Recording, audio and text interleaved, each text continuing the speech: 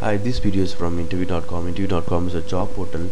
If you're looking for a job, you can log on to interview.com and you can post your resume with us. In this video, I'm going to talk about one of the important Java intake questions: string literal and string object. What is the difference between string literal and string object?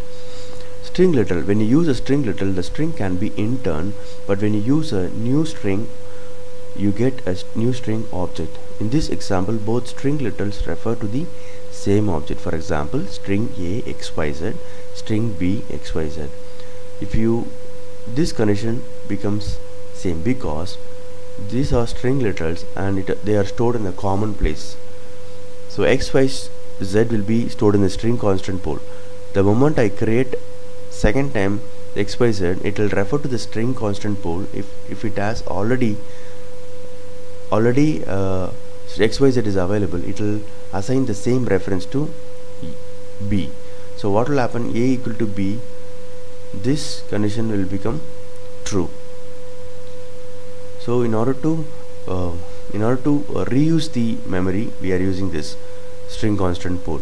Whereas in string objects, here two different objects are created and they have different references.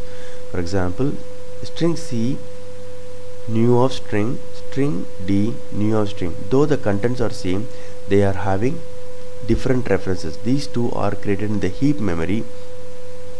Okay, so this condition C is not equal to D, this will become true. This condition will be satisfied actually.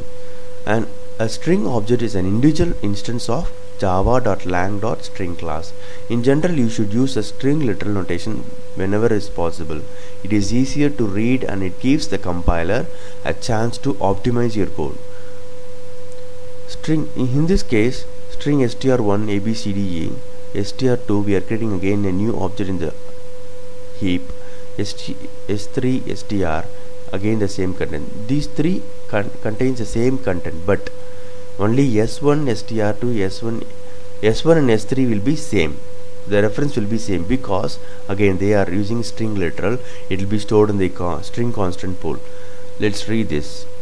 S1 will refer to an interned string object. This means that the character sequence ABCD will be stored at a central place. That's what I told you, string constant pool. And whenever the same literal ABCD is used again, the JVM will not create a new string object but use the reference of the cached string. So that's what string constant pool is used. So whenever I use a same string literal, it will not create a different reference, it will use the same reference. So we are trying to reuse the memory, whereas here we are recreating the object in the memory and it's waste of memory actually, because contents are same. Why should I create in the heap memory? So the best practice is use, wherever is possible, use string literal. Let's run this and check whether it works properly or not.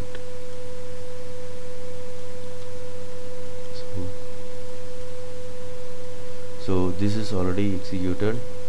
So literals are same. So these A and B is equal to B. So these two refer to the same object in the string constant pool. Let's see for the string object. So yeah, C is not equal to D. That means they refer to the different string objects. Hope this video is useful for your interview preparation. Thank you and all the best.